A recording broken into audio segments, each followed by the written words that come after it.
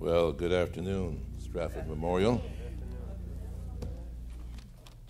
That was a pitiful response. I said, good afternoon. Good afternoon. Praise God. Thank you, Brother Pastor, for allowing me to stand in this sacred spot where you usually stand. The prison ministry team, Brother Dolby. He's been trying to get me to preach for an event like this for a number of years. And I'm not worthy of his patience and persistence, but I'm glad that he has done so. And of course, to all of my many friends and folk who are here, thank you, Sister Pam, for Pam's family, Pam and Ron are family for me and Carol. Thank you for those kind words. I want you to meet someone. Well, he slipped out. Is Brother Juan Suarez still here? There he is. There he is. When you've been in the ministry for as long as I have, and you've preached as long as I have, you develop series and materials and so forth. And so I've trusted this young man about 5 years ago. All my sermons and series are now in his hands. He's the president of Pan de Vida. And my sermons and my series that I've done for years, he now handles for me. And he lives here in the area and came out. He'll be here this evening to share some of the materials that he's developed for me. But I want you to know this young man. I really trust him, and he's doing a good job for me. So give him a hand.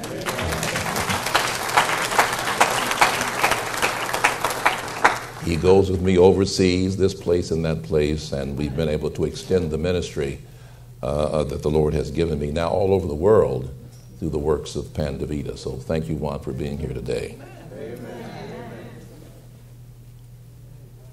Let us pray. Thank you, Lord, that we can open now the sacred book and see what you have for us there today. What is the word from the Lord today? Today, if you hear my voice, harden not your heart. So you've gathered us here. As the pastor has so eloquently prayed, we have been brought here by your will. And so this sermon, Lord, you have given me is their sermon. Knowing before anyone in this room was born, they would hear this sermon today. It's their sermon. May no one miss the word you have for them.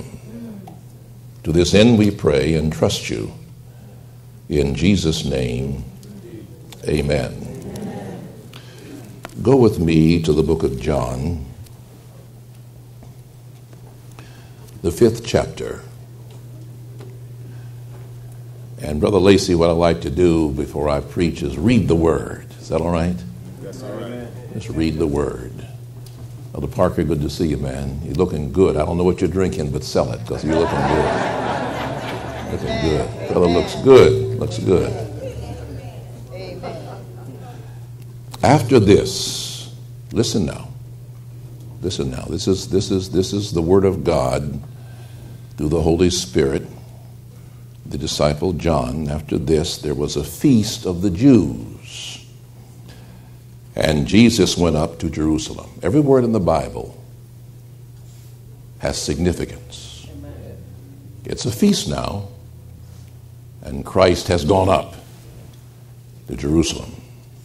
Now, there is at Jerusalem, by the sheep gate, a pool, which is called in the Hebrew Bethesda, having 5 porches. Beth house, Thesda porch. The house of porches. In these there lay a great multitude of sick people. Now the scene is being set now by the Holy Ghost. In these, that is, these 5 porches around this pool, lay a great multitude of sick people, blind, lame, paralyzed, waiting for the moving of the water. Now, I'm reading from the New King James Version. I don't particularly like their use of the word sick folk because the Greek actually says impotent folk. What we have there is now a group of powerless people. Impotency is presence without power. Cadillac with no engine. Are you listening to me? Impotent people, people who have legs that don't work, eyes that don't see, hands that can't pick up, ears that do not hear. Impotent. The parts are there, but the power's not there. Are you with me? Paralyzed, waiting for the moving of the water. For an angel went down at a certain time into the pool and stirred up the water. Then whoever stepped in first, after the stirring of the water, was made well of whatever disease he had. Now the scene is painful because we have these impotent people wrestling against one another. Sinner against sinner. Come on, stay awake, y'all. The adulterer against the liar. Huh? Wrestling for help. In competition for salvation.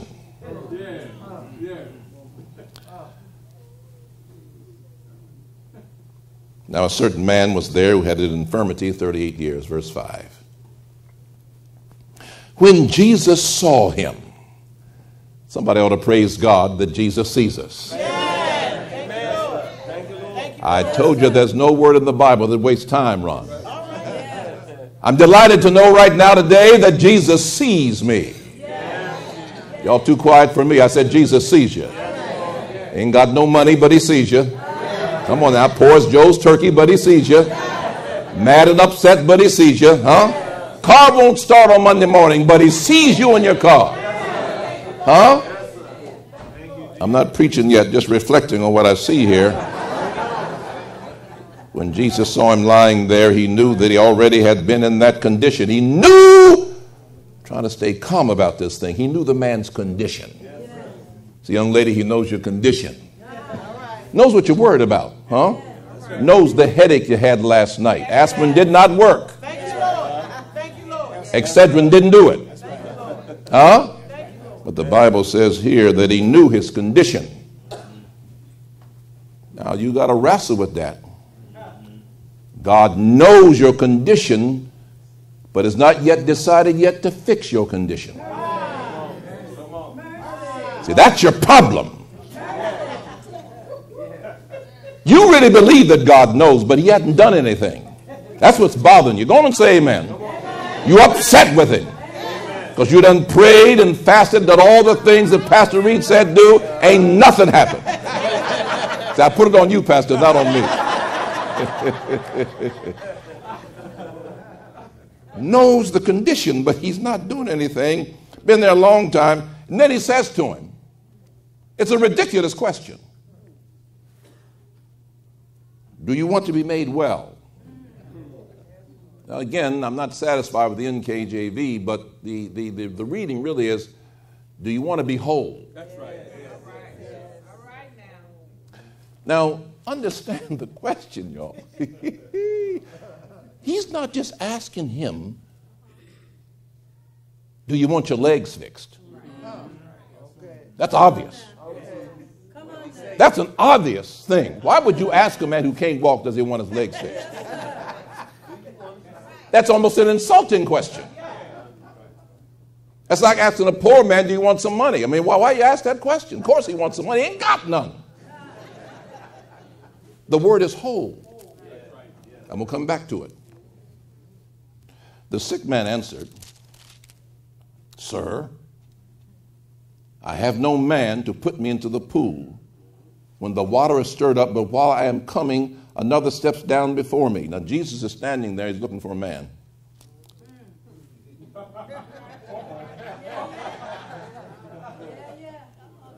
So you're looking to the banker to fix your money. Come on now. You want the doctor to fix your body. Come on now. Jesus. is standing there. Huh? Maybe somebody will say amen in a minute. Jesus said to him, rise, rise, take up your bed and walk. Now, he's asked for help from a man to get to the water. Jesus skips over the water. You see it, young fella? He's smiling now because he sees where I'm going. Yeah, it's all right. Yeah, I'm not concerned. The pool is a temporary fix. When Jesus fixes you, it's forever. Let's forget the water. Do you want to get up? And immediately the man was made well. We'll come back to that. Took up his bed, walked, and that day was the Sabbath. The Jews therefore said to him, it is the Sabbath. It is not lawful for you to carry your bed. I tell you, dealing with these Seventh-day Adventists is really a problem. Always got their mind on the wrong thing. Yeah. Lord help us. Yeah, getting in trouble, Arthur. Getting in trouble. The Jew said to the man, who cured you? It's the Sabbath. Shouldn't be carrying your bed. He answered, he said unto him, man's made me well, told me, take up the bed and walk. So they asked him, who is the man who said to you, take up your bed and walk? But the one who was healed did not know who it was, for Jesus had withdrawn a multitude being in that place. Afterward, Jesus found him in the temple and said to him, see, you have been made well. Sin no more, lest the worst thing come upon you. The word there is Hades. Lest you catch more hell. It's all right, Adventists. It's okay. It's in the Bible. The word Hades is in the Bible. Hell is all. You can say hell in church. Yeah. The man departed and told the Jews that it was Jesus who made him well. John's gospel is the gospel of all. And let me just do some teaching for a minute. The gospel of all. There's 4 gospels. Matthew, he writes his gospel to the Jews. That's why he starts with the genealogy of Jesus. He wants them to know the Messiah came from Abraham. Mark's gospel is laced together with one word, immediately. In Mark's gospel, he just wants us to know that if you need help, Jesus will do it right now. If you need help right now. Now remember, right now is God's right now, not your right now. Okay? But God moves fast if it's necessary. That's Mark. Luke, Jesus is painted as the ideal man, the one who can relate to anybody and everybody. Luke is a Greek, only non-Jew to write a book in the Bible. And so in Luke's gospel, women are lifted and non-Jews are lifted. It's in Luke's gospel we find the parable of the prodigal son and various parables you don't find other places in Luke's gospel. He's trying to get people to know that Christ is that ideal man who relates to everybody. That's Luke's gospel. But John's gospel is the gospel of AWE. What does that spell? All.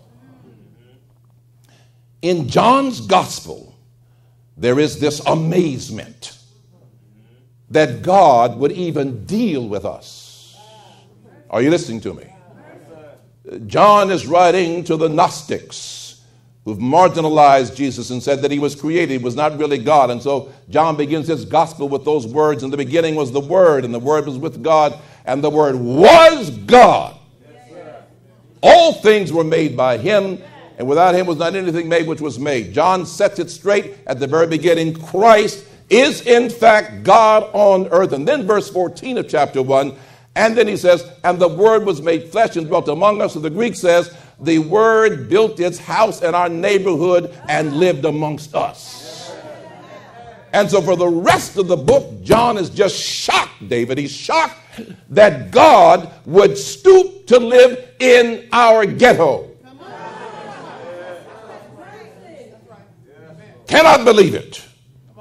And so in the book of John, we have these amazing personal stories. In chapter 2, the wedding, and Chapter 3, Nicodemus, and chapter 4, the woman by the well. I'll talk about her this afternoon. And then in this fifth chapter, this man by the well. And John is telling us that Jesus takes personal time with you. He'll stop by your house, if necessary, to your wedding. He'll come to your rooftop at night and talk to you about your need to be converted. He'll stop at your well and offer you water that will never, ever leave, that you'll never have to drink again. And he'll stop at your pool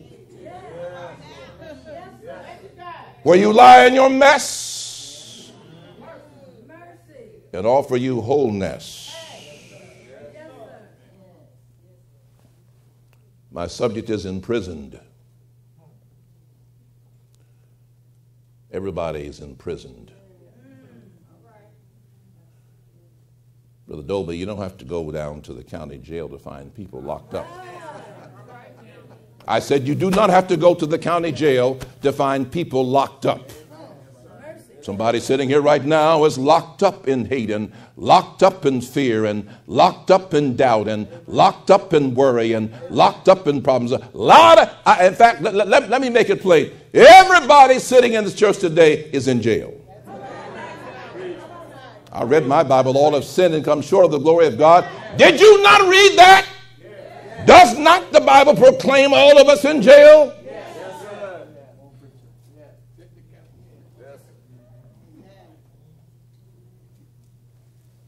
Bryson's trying to give me my next text. All right, I'll use it. He says in Luke 4:16. Just shut up and let me preach.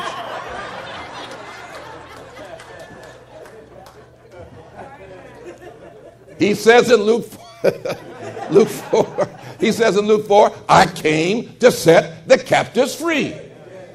He was talking about all of us. So what's so gripping to me in chapter 5 is the various prisons that these folk are in.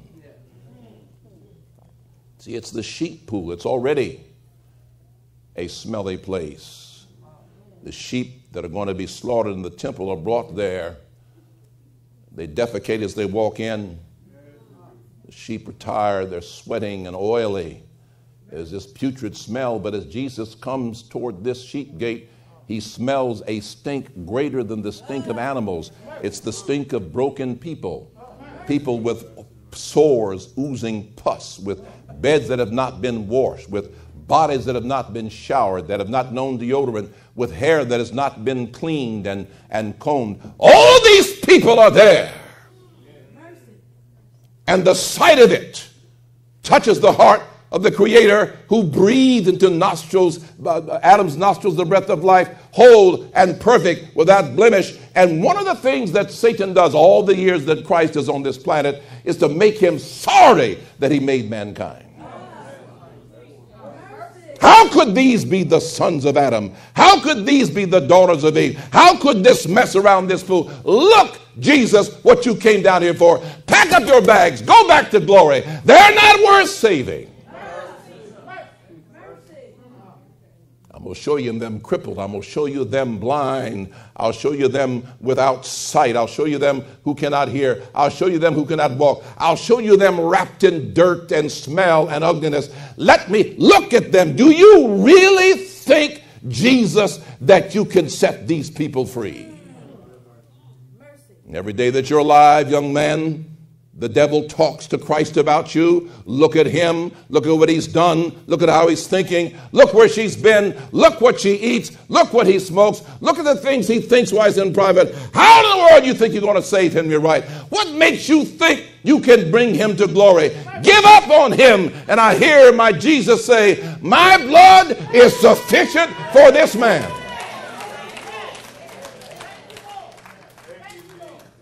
You better be thankful today for an undiscouraged Savior. Because there are times when you're wallowing in your mess and the devil has so much evidence against you that if Jesus counted up the evidence, you could not be saved. But he turns to the Father and says, I cover Wright with my righteousness. And so God does not see me. God sees Jesus.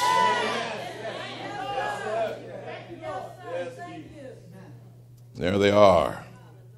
Smelly and messed up and torn up and unworthy, blind. The Bible describes them blind and halt and paralyzed and lame and impotent.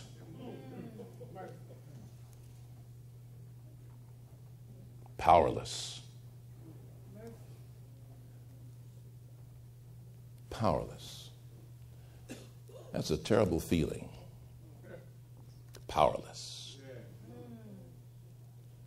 You ever needed money?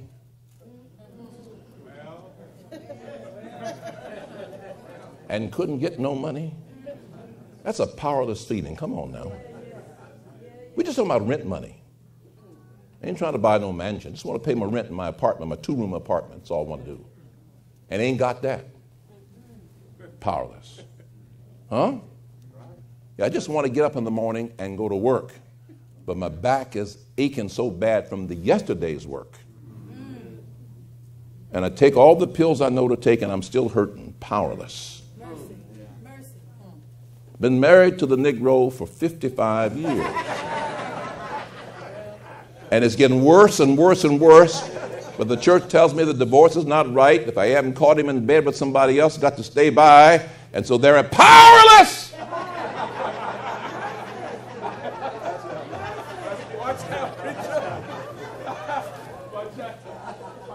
Impotent. It means no answers. It means that your problem has gotten beyond solutions. Listen to me. This text describes the condition of the human race. See, think about it. The simplest thing for God to have done once Adam and Eve sinned is just 2 of them. Just wipe out 2 people. Come on, y'all. Simple math. Just wipe out 2 people. Start fresh, you God. Can't nobody question you. Can't nobody argue against you. Can't nobody stop. Just wipe them 2 fools out walking around in them big bodies with them aprons on, their rear end sticking out. Just wipe them out. And start fresh. Come on, somebody. Simple thing to do. But the God we serve has answers that we don't think of. I'm saying wipe them out. God says no, save them. How you going to save them? I will become them. I will take on their sins, wear their sins myself, and then die for their sins. And then I will remain their brother and sister for eternity, always related to the human race. Now, what kind of a plan is that? It's the plan of someone who loves beyond expression. Better be glad I wasn't God. None of y'all would have been here. Just remake them. Set 2 new people in. He's taken thousands of years. He waited for you to be born. See, I've been thinking about that thing, Pam. He could have showed up in 1900. I was born in 42, y'all. He waited around for me. Come on, Pastor. This is the God we serve. This is, I'm building up to something. This is the stretch that he makes for you. Don't ever let the devil tell you you're not worth anything. God stretches himself for you. You should have died this past week in your sins. While you were sitting, God kept breath in your body. While you were driving to the wrong place, God kept you from having an accident. That's the God I serve. And when the devil said, I got him, the Lord said, no, you don't.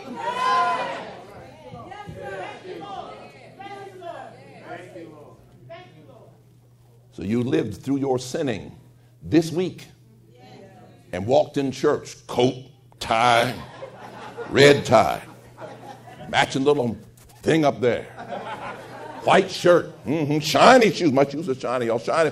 Well, looking good. Hey, there's the pastor.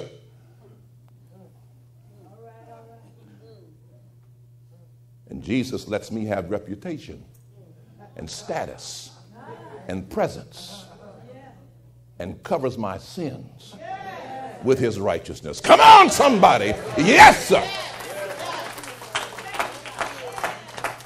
And when the devil starts reading my list of sins, The Lord says, I didn't blot this. He prayed for him last night. There ain't no record. And the devil says, wait, I was there when he did it. Sorry, look in the book. All I see is pages covered by the blood of Jesus Christ. Cannot find any evidence against this man. Huh? So here they are. I know where I am. I'm in John 5. I'm in John 5. Here they are. It's a mess. It's a mess. Now, verse 3, verse 4 lets us know we waste our time a lot of times with rumors. Notice what it says. For an angel went down at a certain time into the pool and stirred up the water. Then whoever stepped in first, after the stirring of the water, was made well, whatever disease he had. I checked on this in the book Desire of Ages. Ellen White says it was a rumor. Nobody had ever seen anybody get well.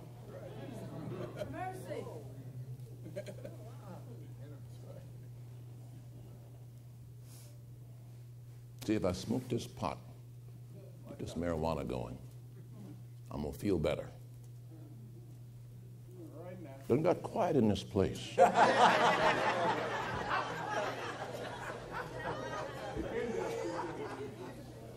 If I drink this liquor, it'll take the stress away. Problem is, over the years, nobody has any record of anybody really getting better from that. Are you listening to me? Tried this one, didn't work, so I'll marry this one. Maybe it'll work. But the stats that this marital counselor has found is that 50% of first marriages don't work. 80% of second ones don't work. 80% is a high percent. You know, you walk down the aisle and you say, I do the 80% chance of not making it. I mean, that's a lot of nerve. Now, somebody's upset with me now because they've been married the second time. It's all right. It's okay. It's okay. It's okay. Maybe you're in the 20%. God bless you. God bless you. My point is there are false remedies out there. That's all Pastor's trying to say. There are things that people are telling you that work. They don't work. And they're scuffling. And here's what's pitiful. The blind and all, they're scuffling. Can you imagine a bunch of, why wouldn't a blind who can hear good guide the deaf to the water? And why wouldn't the deaf who can see help the, you see what I'm saying? Why are the adulterers in the church talking about the liars in the church? Both are going to hell. Where did we get this hierarchy of sins where one thing somebody does is worse than something else somebody else does? Where do we get this idea that we can divide one another by sins? Big sins, little sins. I never read that. Where's the text about big sins? Show it to me. I read this text. All have sinned and come short of the glory of God. I read that text. The blind and the halt and the lame and the deaf in Straford Memorial need to stop fighting one another. Let's all help each other get to the glory. Well, let's get to it. So here comes Jesus. Ellen White says that there were so many there. Christ was actually concerned that if he healed them all, it would stir up the Pharisees and cut short his ministry. That's the reason why he didn't heal them all. So he went to the worst case.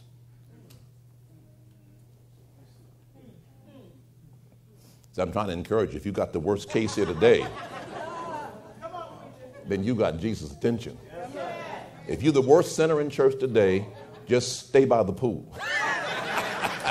Yes, sir. 38 years.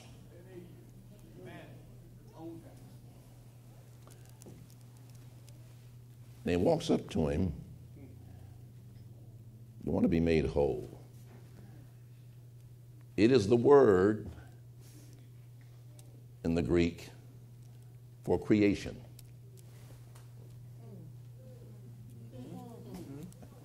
Elder, I need help to preach this thing because it's just too good for me. He doesn't just ask him, you want to walk?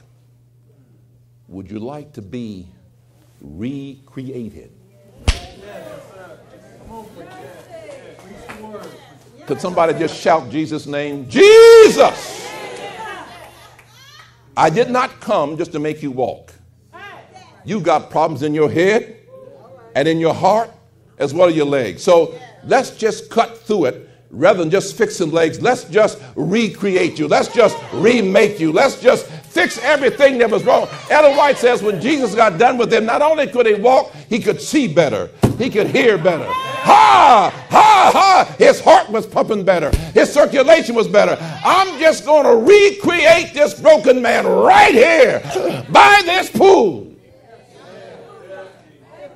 So your prayers are too small. You asking for money. He wants to save you. You want somebody to marry. He wants to save you.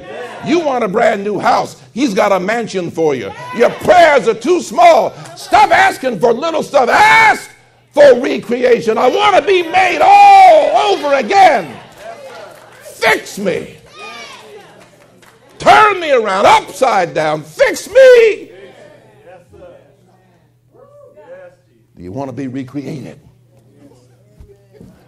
You want to be recreated? Do you want to be recreated? Parker, I don't want him just fixing some of me. I want him to fix all of me. Recreate me.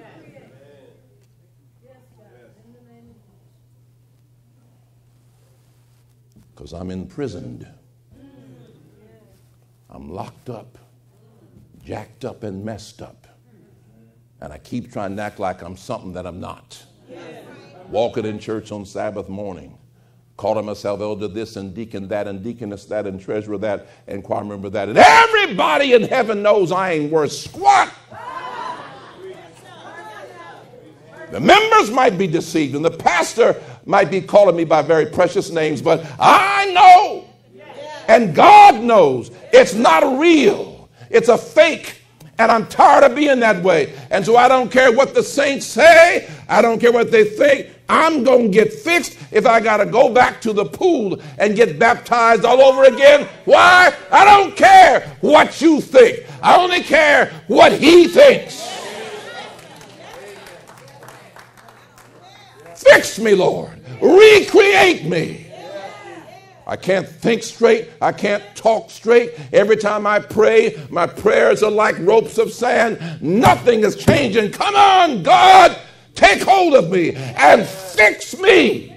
Recreate me.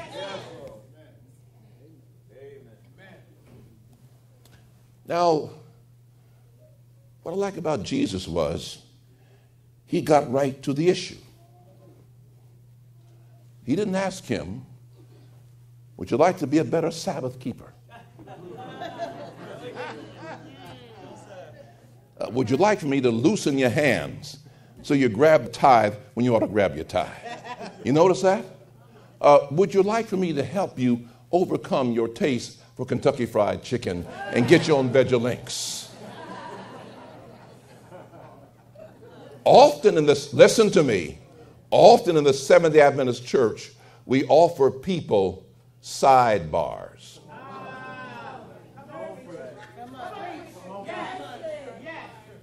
Now, don't get me wrong. In case somebody thinks, Pastor Wright done lost his faith. I believe that the seventh day is the Sabbath. Yes. And I believe we ought not eat any pork, pig's feet, and things of that nature. I believe that. I believe with all my heart the tithe ought to come in. But brothers and sisters, if the heart is not fixed and the tithe is coming in, it's an abomination. Veggie Links, carrot juice, and all that stuff, long dresses, nice. Makes you look heavenly. Mean as the devil, make you look heavenly.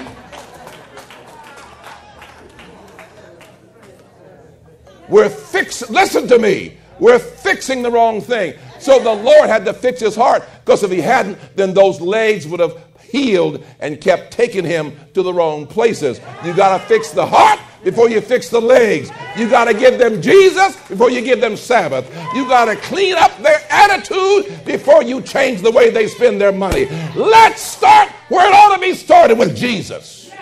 Change my heart, then you can change my day of worship.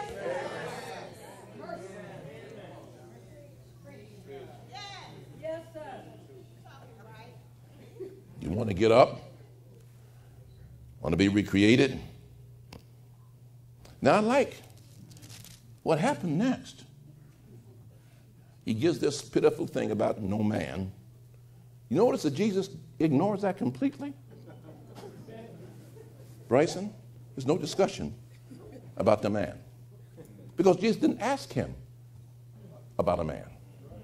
Do you want to get up? Well, I just need a visit from the deacon. We ain't discussing the deacon. Deacon can visit himself. You want to get up? You want to get up? The next text blows my mind. Before the man answers, rise, take up your bed and walk. Now, if this was a movie, the lights would go low. Come on, read. And the drums would start rolling. And the spotlight would be on the brother, right on the pool. Do you see it? Is your mind with me? Now, it's up to him now. It's up to him. Get up or shut up. You see it? Come on, y'all. I want y'all to get in the sermon with me. This is the moment. Rise. Take up your bed. It's all about what's in his head now. He can say, well, I ain't never walked. What you're asking is impossible. He acted on the word of Jesus. Yes, sir. Yes. Yes, sir.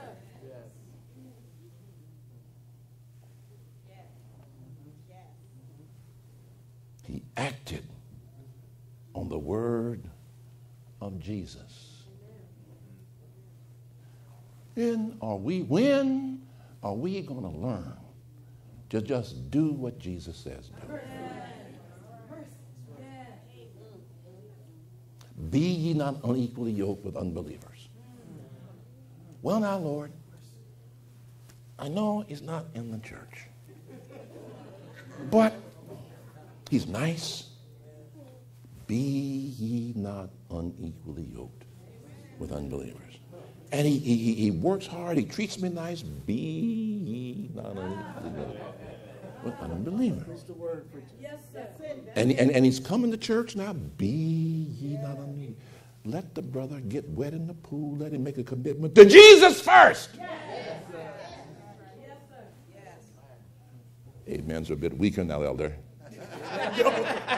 But I ain't backing up on this one.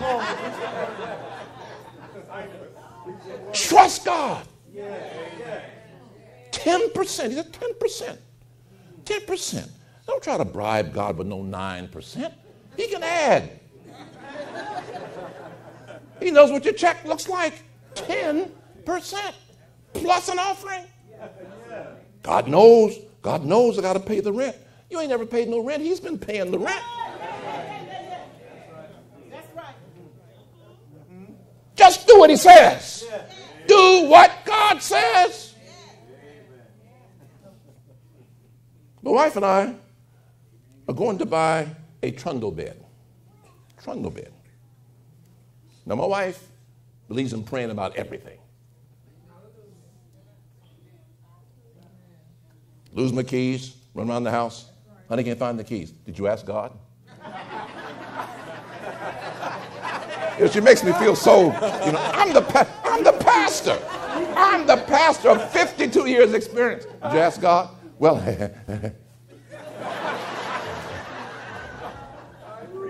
talking about the trundle beds. Going to buy trundle beds. Get there.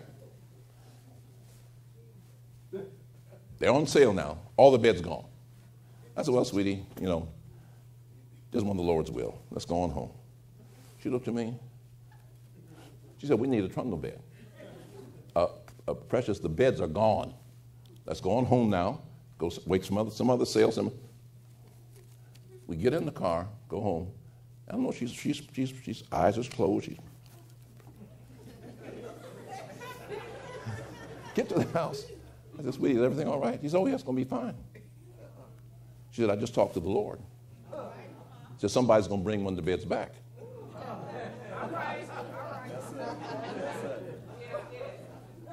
I said, precious, the beds are gone. They're on sale. Ain't nobody bringing them beds back. Now, I'm the pastor. Now, I hadn't been pastoring 50 years yet, about 4 years then. She said, do you believe in God?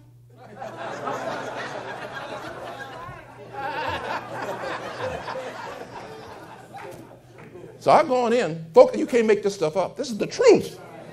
I'm talking about taking God at his word. Ask, it shall be. Knock. I'm sitting down watching TV. Phone rings. 4 cell phones. Phone rings. Landline. Someone's here saying, okay, thank you. We'll be right there. So I didn't want to be outdone, Pam. So when she walks in, I said, somebody brought one of the beds back, didn't they? She said, yes, Henry Wright. Somebody brought one of the beds back. Let's go get the bed. Do you believe that God can do the impossible for you? Hey, we're living in the last days, folk. It's going to be rough out there. It's already rough out there. It's going to get worse out there. And God's people to stand are going to have to begin to believe that God really can do anything and can do it right now if he has to. All you got to do is just ask him. Stop coming to him with whimpering prayers. Take God's promises. Hold them in his face. You said. I've learned to talk to God like that. I take my Bible and hold. You wrote this, God. I need you to do this. And he does it.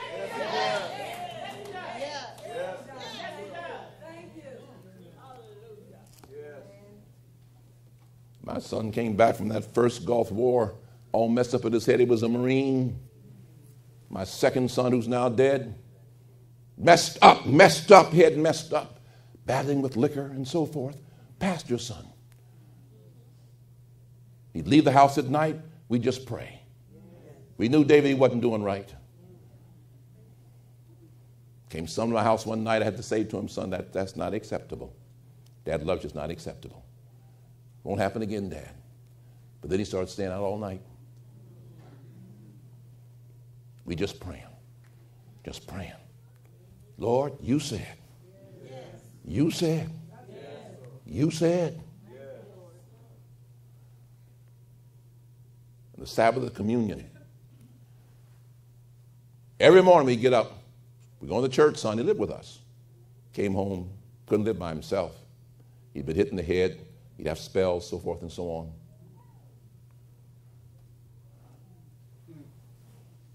We got up one morning. He was standing, dressed.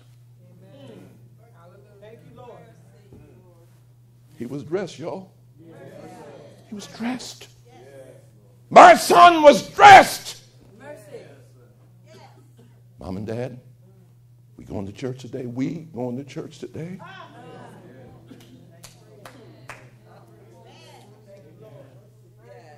Got to church. His dad preached. The call was made.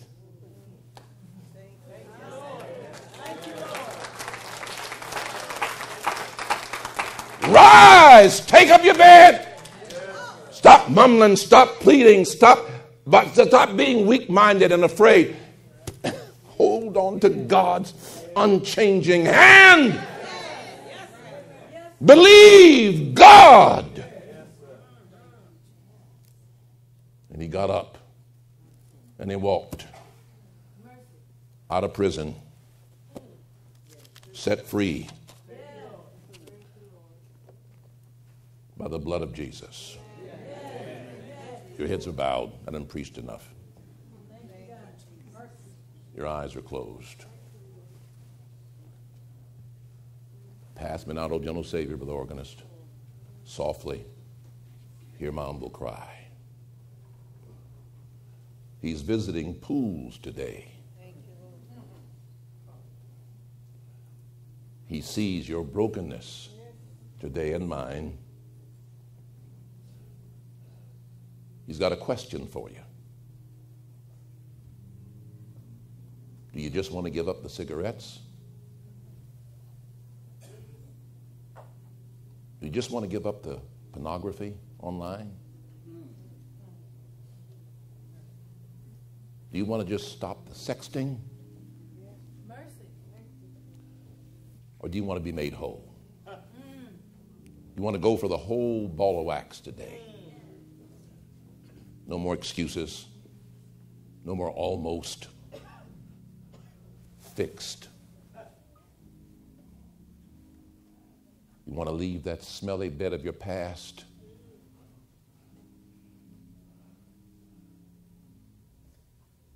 Father, we've been imprisoned. Our own thoughts, our own tendencies, our own habits, our own struggles. We've gotten so used to being in jail, we've forgotten what it means to be free. But maybe somebody here today, I don't know who it is, has the courage to say to the pastor and to the church, free me, Lord. Just free me. So my first call is simple. It's not a call to come forward, not yet. You just need prayer. You're tired of laying by the pool of your own messy life, and you need prayer. You want me and the pastor to pray for you. If that's you, would you stand right now? You just need prayer. You just need prayer.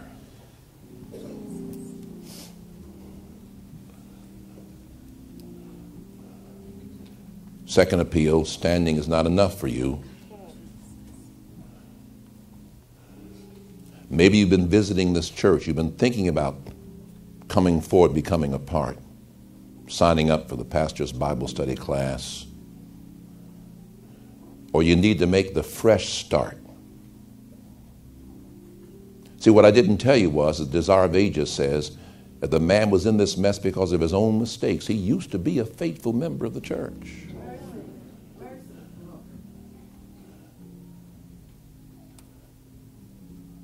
His legs were crippled because his mind was crippled before that. And that's why Jesus had to fix his head first, then he could fix his legs. You need to make a fresh start. You need to come to Christ. Maybe you're a young person. You've been thinking about it. Would you just come forward here? Move where you are. Just come forward. You're making your decision. You're going to come. You're going to come. Please, please, please, today, if you hear his voice, come on. Come on. Pray, church. Just pray. Just pray. I don't take appeals personally. God bless you, brother. Amen. God bless you, brother. God bless you. God bless you. Somebody else? Somebody else? Come on, come on.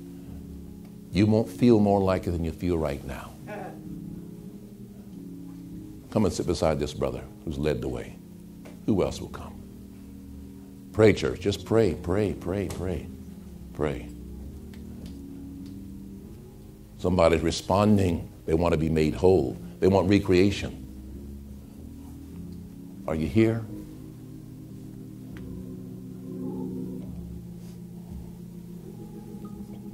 Just a choir leader, get that choir singing. Pass me not, O gentle Savior, the first verse.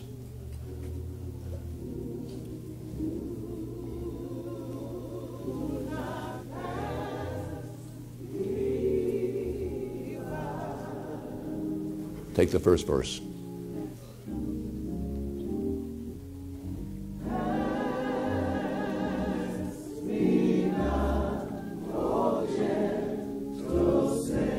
Help them sing it, church.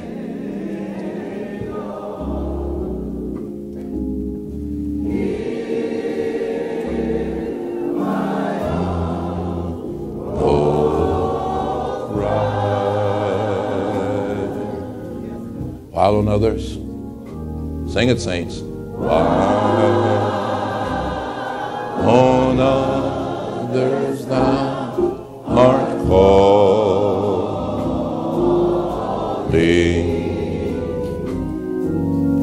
do not pass me by. Somebody else will come, please come. We'll be singing this chorus. Lift up the name, Savior,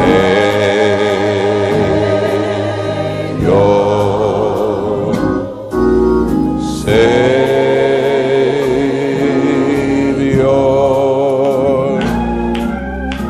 hear my humble cry. Hallelujah, Jesus. On others thou art calling,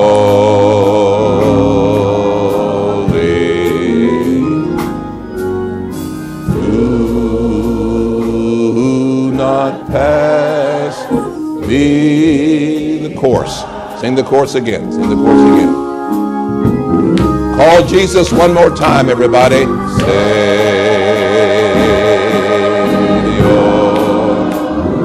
Are you going to come?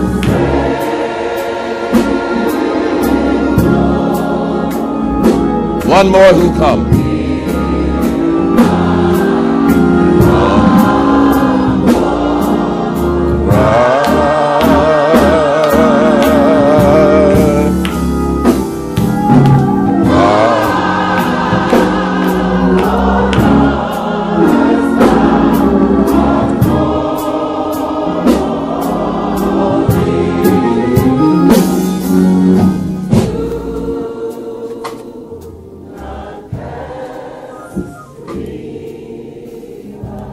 I'm going to pray now. The pastor's yet watching. You can slip up if you want to. Notice I said if you want to. God wants you to. If you want to. Father, thank you for stopping by the pool. Thank you, God. Yes, God. Thank you. Setting that brother out of prison. Yes. But Jesus, thank you for stopping by my pool. Yes, thank you, Lord. Thank you, Lord. Getting me out of prison. Bless our dear one who has come. Shower this brother with grace. Merciful, merciful grace toward that person who should have moved and did not. Thank you for a ministry in the church dedicated to setting people free from prison. Not just the prison of bars, but the prison of self. Bless Brother Dolby. Bless the ministry in this church. Faithful prison workers all over this world who represent the Adventist church. Let your hand fall upon them afresh today. And thank you for this worship. In Jesus' name. And all the people said, amen.